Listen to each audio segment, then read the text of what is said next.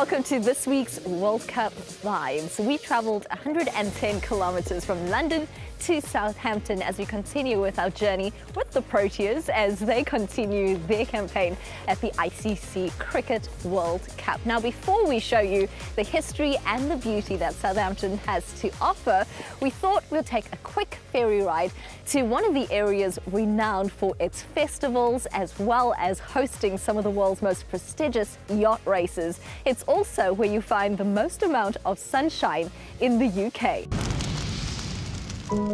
The history of the Titanic and the history of Southampton are interwoven, and at the SeaCity Museum it pays homage to that as well as Southampton's relationship with the sea.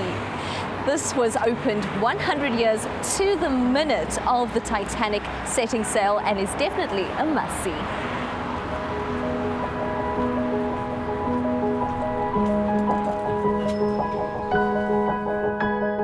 1912, there was a great disaster in the Atlantic when the Titanic struck an iceberg before it got to Newfoundland. And 100 years later, it was decided to build this museum. It was built exactly 100 years to the day on the 10th of April 2012. And there used to be here a court, a prison, and a police station. Nowadays, it's been changed into the Titanic Museum, the Titanic exhibition with the Titanic Story. The whole place is called the SeaCity Museum.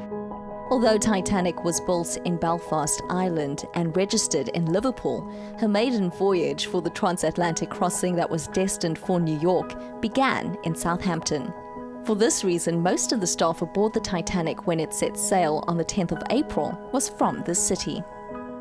Well, as you know from the red dots, there's one room which shows the red dots where other people were killed, and on almost every street there was somebody who died on the Titanic.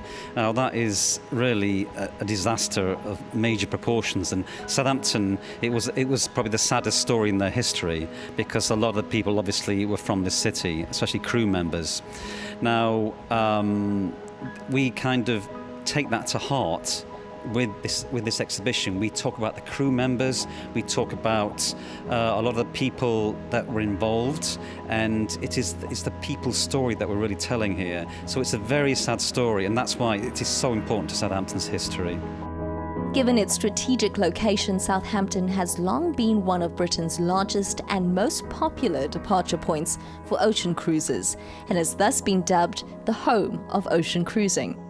Many of the world's largest cruise ships are regularly in Southampton waters, and this affords venues like the SeaCity Museum the chance to bring tourists to their educational and highly informative exhibits. On a Monday, and on other days sometimes, we go down to the terminals, bring people in off the large cruisers, and we tell them all about Southampton, about the Titanic story, the great disaster. We tell them about the art gallery and also Tudor House. And Southampton is a place that people really, if they knew about it, more people would come and see, because it's a great city. It's a city that people want to know more about it. Obviously, the Titanic story is a major part because it's such a kind of important, integral part of Southampton's history. And a lot of people, they are very interested in how the ship sank and all the factors that led up to its sinking, because it was like the Great Storm. It was several factors that came together. So a lot of people from all over the world come and want to know that story.